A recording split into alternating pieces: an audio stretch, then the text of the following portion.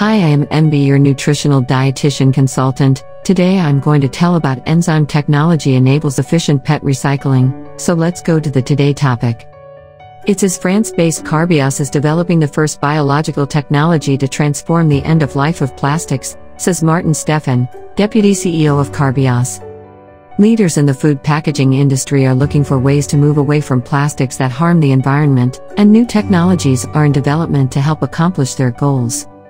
For instance, France-based Carbios is developing the first biological technology to transform the end of life of plastics, says Martin Stephan, Deputy CEO of Carbios.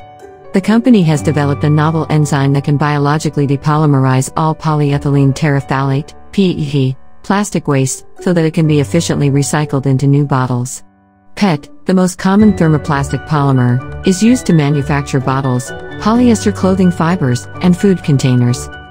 Current recycling processes, which are mechanical rather than biological, are not able to break down the plastic to its original form.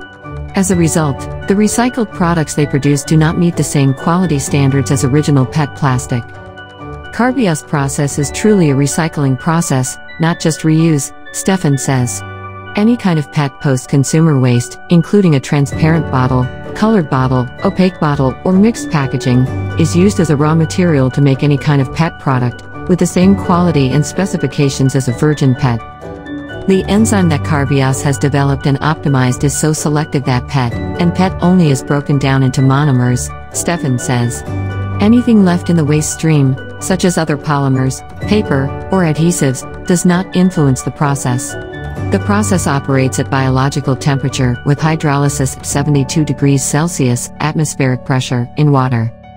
The food and beverage industry has made bold commitments to use more and more recycled plastics in their packaging to help reduce plastics pollution in the world, but the objectives that have been set cannot be met with the current technologies of mechanical recycling, Stephan says. He believes that Carbios technology can help food and beverage companies meet their goals for using recycled plastics because it allows for the recycling of any PET post-consumer waste, and can produce new PET plastic at quality levels that are approved for use with food and beverages. Thank you for watching this informative video. Keep touch with us for more informative topics, and kindly subscribe my channel and hit the bell icon, so you will receive notification of any new video from my channel.